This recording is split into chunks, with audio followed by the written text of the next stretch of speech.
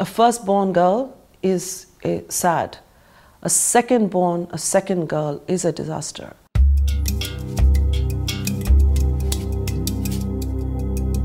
I don't think there was a lot of joy at my birth because I was a second daughter.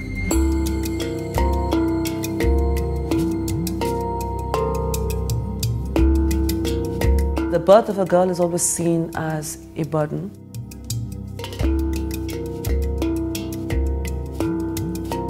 If your parents are not well off, it's a calamity for them financially.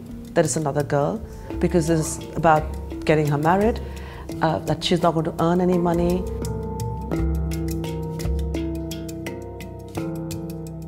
You go through villages where you find all the kids who are running around the village are all boys. How is it that no girl was born in that village? It's not possible.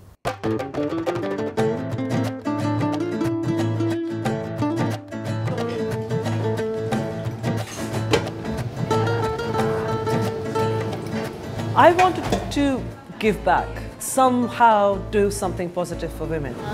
It's not easy to cook, it's taken a long time to cook. This is something that I know women who've not gone to school and college, who can't understand the computer, they can still cook.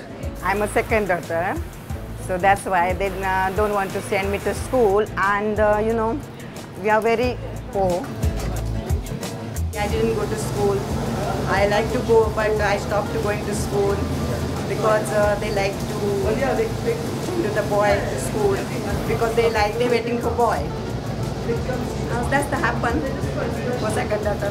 This was my one way of involving other women who had the skills I needed but didn't recognize it themselves. They're the ones with the big hearts.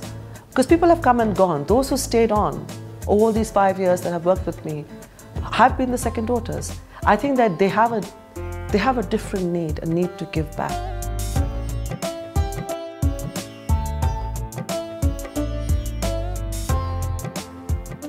We will celebrate the birth of a girl in the way that boys' births are celebrated, with firecrackers, sweets for the entire village. So no one can tell her later on that everyone cried when you were born. So I don't want to another second daughter will struggle like us, The power that comes from being employed. This is their destiny. All of us working so hard, we're giving back to the villages where they come from for second daughters so that no one has to go through what they did.